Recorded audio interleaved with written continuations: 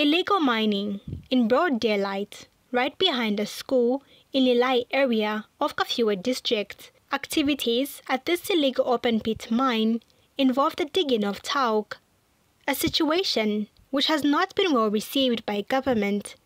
The activities are said to have been happening for some years, and the extent of mining is now posing as a threat and causing damage to the school infrastructure. Because these illegal miners, they come in the night to mine here, which is a danger to the society and also the school.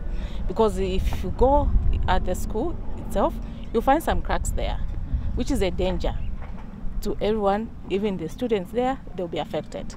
So the current measure that we are asking for is to bring the security personnel here who will be here 24/7 to mine this area so that no one is allowed until everything is put in place. But those who live around the area claim the activities are no more. Stopped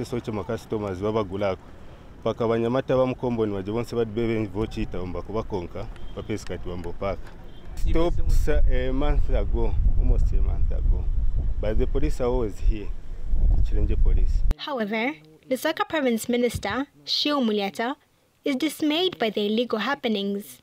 Do we bury it or do we make good use of it in regard to making more revenue? How do we now just legalize it? Those are the things that we must talk about.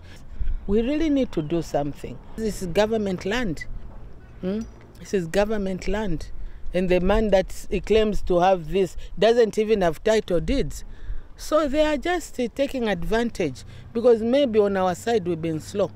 Fortune Melata, ZNBC News, Kafue District.